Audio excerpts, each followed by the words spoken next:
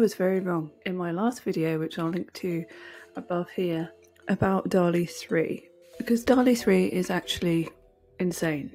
And in the previous video I said that it was adequate or something like that for KDP. I stand by some of that in that previous video, but then I learned a couple of things about it which I did not realise before, and I want to share some of that with you now. It's also really good at creating covers on demand. So I want to show you what I mean. I just hadn't quite realised how good it was, and I wanted to compare some of the prompts that ChatGPT comes up with and putting them into Midjourney and seeing what the difference is. Now, there are actually several things that I've seen DALL-E 3 do really well now.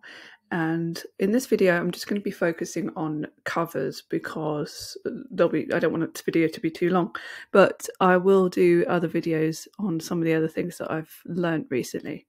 The great thing about having ChatGPT alongside DALL-E is that you can really talk to ChatGPT. You don't have to put in a prompt. ChatGPT will figure out what the best prompt is. You want to be on ChatGPT 4, so you don't even need to go into DALL-E 3. You could just talk to it right now. So I said, can you help me to create a book cover? It is for a children's book about a puppy who is scared of cats. I would like the cover design to be kawaii style and colourful. I would like the title to be Scaredy Cat. Now, I've no idea what this is going to do, so we'll just see. It's pretty good actually, but it has put it in as like a mock-up style rather than just giving me the cover. So I said, that's sweet, but I would like the design please, not in a mock-up style. Okay, so in this case, it's done a lot better. It's sort of got a strange bit here, but that's fine. What you could still use this in CANVA. I don't know what that is, a Sammy Scalding. But they've done that absolutely fine. What you could do is then you could take this and edit it in CANVA. As a starting point, this is pretty good. So also before you upload anything to CANVA, make sure that you do enhance the image.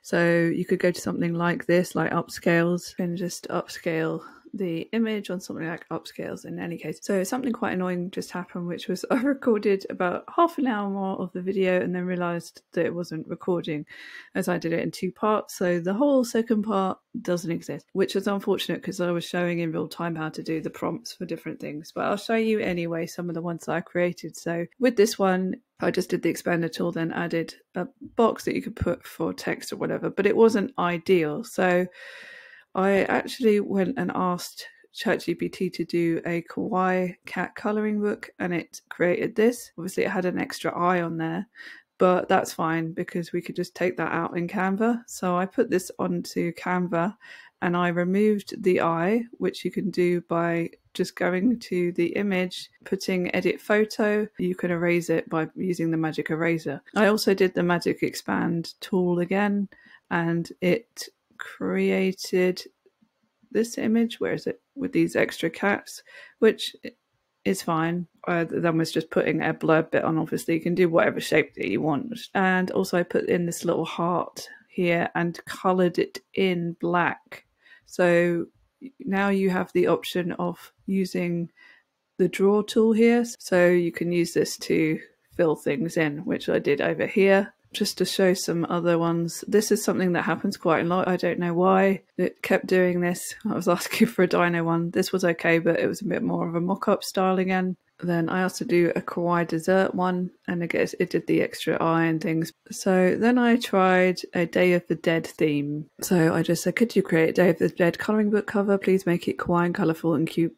Include pastel colours. So it did this, but the spelling was a bit off. It created this one, which is fine, but obviously it's got this outline. Then it created this one, which is perfect, and it also created this one, which is also pretty good. I added one to CANVA. So if you go to edit photo and you go to text grab, it will grab the text in the image and you can actually get rid of it. So that's what I did there. And then obviously you can cover this up. But yeah, if you wanted to remove the text, you could use the text grab and it actually removes that text. Obviously I don't want that to be removed, so I'll take that back. The other thing is you can actually get the prompt that ChatGPT comes up with by clicking on the image and going to the information and it will give you the full prompt that ChatGPT came up with. And that's what it will be communicating to DALL-E 3. The title, Day of the Dead Colouring Book, is featured in a lively, kid-friendly font set on against a backdrop that complements the festive, pastel-themed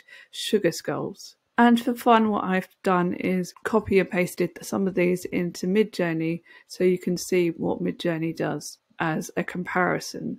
So at the moment, I've actually got this on Niji mode 6. While these are nice designs, I don't think they're as good, obviously, as DALL-E 3, because DALL-E 3 adds text, and actually just the overall composition of it looks better. And I did some others as well. This was one that I did for the Dino Kawaii prompt. This was one I did for the kawaii cats, and again, it's even put some words here, but they don't make any sense. And the design is not as good either. And then I did this for these creepy monsters that I'll show you now in ChatGPT. So then I wanted to go down a creepy kawaii vibe. I tried these flowers, and this was okay. And then it did the weird thing of splitting the pages again and splitting them again, but I really liked this kind of design, so I tried to get it to correct it. I said the cover isn't in full view, then it didn't really understand what I was saying, but then I said the image is split in half, I would like the title to be centered on the design, and this seemed to help. So then it came up with this, which was better, but not quite right. It came up with this, which, although it's a bit more of a mock-up page, I decided to edit it in CANVA. So I took the pens out by using the magic eraser tool, and then I added some extra creepy elements by getting these bows, which I just found on CANVA. And I put a few of these bows in, and then I just did this on the back. But I mean, you could just have this black anyway and have the blur bit on it, or you could put some other bits there. But then it did an even better job, as I kept doing this regenerate button, which means that it just runs the prompt again, basically. So then it came up with this, which I definitely think is one of the best designs that it's done to date. So it just shows you that by regenerating, eventually, if you keep going, it can come up with something that is really good that you don't even need to edit. So for that, I uploaded that to Canva, but on the back, I just deleted the text and then added this cloud shape so that I could add the text in there for the blurb. This was another one that it came up with. So, and that was absolutely fine as it was as well. I just found this extra background on Canva, which is a kind of rainbow design pastel, so it worked fine for using with that. And if we grab the prompt from this one, we could test it out in Midjourney. And you know, if you do have Midjourney, you might want to see what it does with the same prompt, just in case it comes up with something better. But one thing it's definitely not got the hang of in Midjourney is text. And while it's hit and miss in DALL-E 3, it's really doing well with text now. Okay, so look, it's trying its best. Yeah, I mean, yeah, I quite like some of the designs, but obviously you'd have to take the text out. But I think I just prefer DALL-E's designs.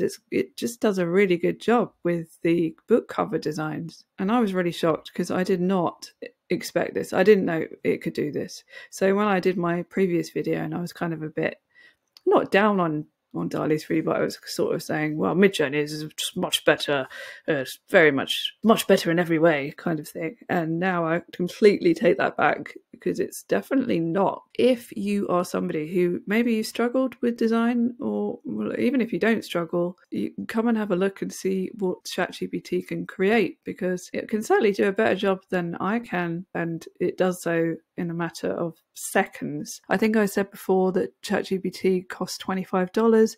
That's not true. It's actually $20, so it's even cheaper than I thought. It's very good, very, very good value for money. And in other videos, I'm going to share with you some other things that I've figured out with DALL-E 3, including creating your own GPTs, which I had not done since yesterday when I just started experimenting with that as well. If I think anything's going to be useful to you, I will definitely create a video on that and share it. Let me know what you think. Have you got DALL-E 3 yet? If you haven't, are you considering it now, especially if it's going to help you to create book covers like this?